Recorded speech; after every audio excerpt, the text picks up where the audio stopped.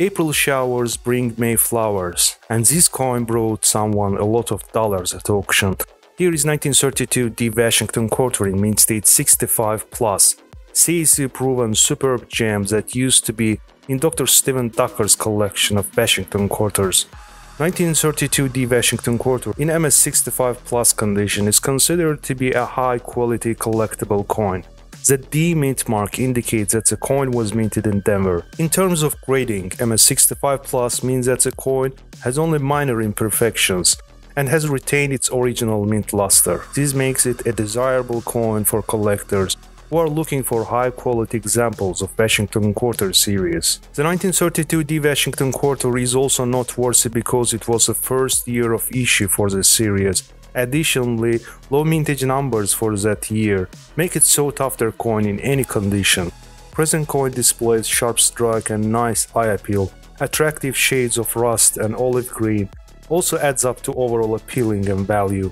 It was sold for $29,250 with buyer's fee at Great Collections auction. Here is 1940 D Jefferson nickel and mint state 68 plus with full steps. Highly elusive example of crisply struck 5 cent of early 40s. The 1940 D Jefferson nickel is a collectible coin that was minted by the Denver Mint in 1940. The coin features a portrait of Thomas Jefferson on obverse and his residence Monticello on reverse. The plus symbol after MS68 denotes that the coin is of exceptional quality and has surpassed the strict grading standards for a coin of its grade. Full steps refer to the detailing of the coin's design on its steps, which are areas on the coin where the horizontal lines of the building or structure are visible. Full steps indicates that the coin was well struck and details of the design are crisp and clear.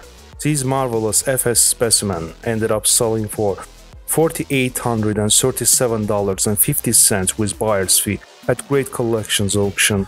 Jumping onto this 1914 D Lincoln Cent in MS64 brown condition, the 1914 D is a challenging key date in the Lincoln Cent series, even more elusive in high grades than the 1909 S VDB. The original red surfaces of this attractive choice specimen have mellowed to a pleasing brown patina. Minimal abrasions are evident. Eye appeal is pleasing for the grade. It was sold for $3,960 on April 18, 2023 at Heritage Auctions.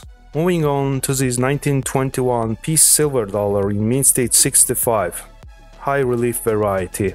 Lovely golden tone surfaces display full underlying mint luster and a smooth appearance that's high-end for the MS65 level. This is a popular type issue from the brief piece dollar series shown here in an exceptionally attractive stage of preservation.